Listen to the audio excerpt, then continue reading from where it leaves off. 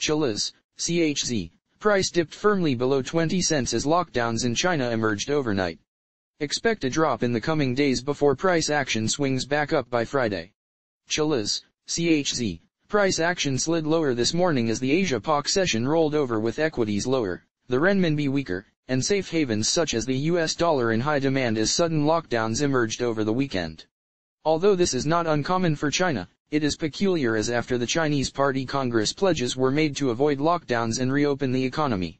Expect a turnaround once this news fades into the background and US spending pops, with Black Friday set to kick in this week.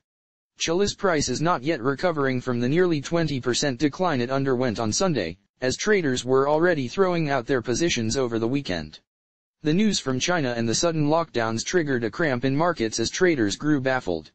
A few weeks earlier, the Party Congress mentioned that lockdowns were to be avoided as authorities wanted to reopen the economy fully. The sidestep, with some lockdowns issued for residents to stay indoors for 5 days, CHZ will slide further to the downside on the back of this, as overall for Monday and Tuesday there is a very light economic calendar with no natural elements that could push back against the bearish mood at hand. Expect a dip of roughly 10% for Monday and Tuesday combined, with a floor at $0.177. That level or plateau is perfect for bouncing off and triggering a rally higher. Expect by Friday to see a 40% gain in price action residing near $0.250 after the US Thanksgiving and Black Friday events.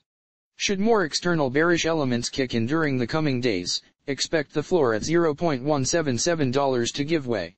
Luckily, just below there, the monthly S1 support level is present, together with the 200-day simple moving average, SMA, as a tiered fail-safe system to catch any dropping knives.